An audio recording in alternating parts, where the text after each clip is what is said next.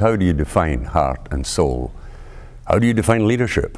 And why is it that people, not only throughout Canadian society, but throughout North American society and elsewhere, are so disillusioned by today's politicians?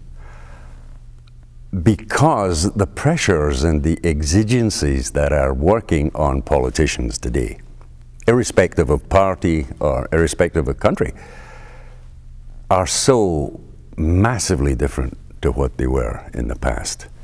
You know, we live in an age of intense media scrutiny, which is why there are scandals happening right, left, and center everywhere.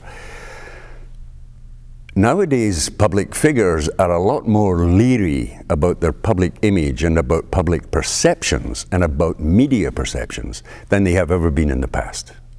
John A. Macdonald literally didn't give a hoot what a newspaper reporter might say about him. That's not the same today.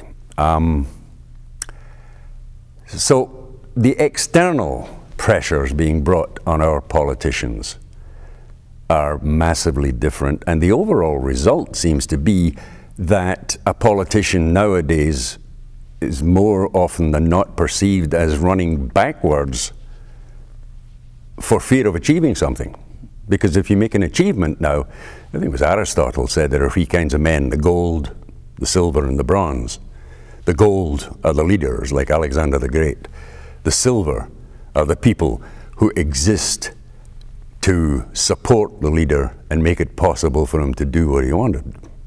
And the bronze are the masses who reach up, and their only concern is to pull the leaders down into the puddle to melt. So, you know, again, feet of clay. It seems to me that every time we raise a hero today, somebody who does something that is blatantly and obviously heroic and is a shining example of what a man can be, or a woman, is ultimately, there's a whole substructure of people out there whose sole task is to expose that their feet are made of clay and not gold. So we're pulling down all our heroes. We're destroying them. We're shaming them. We're placing them in untenable situations all the time. So we're doing away with heroism. We're doing away with heroic public figures. And with what are we replacing them? Not a whole hell of a lot, as far as I can see.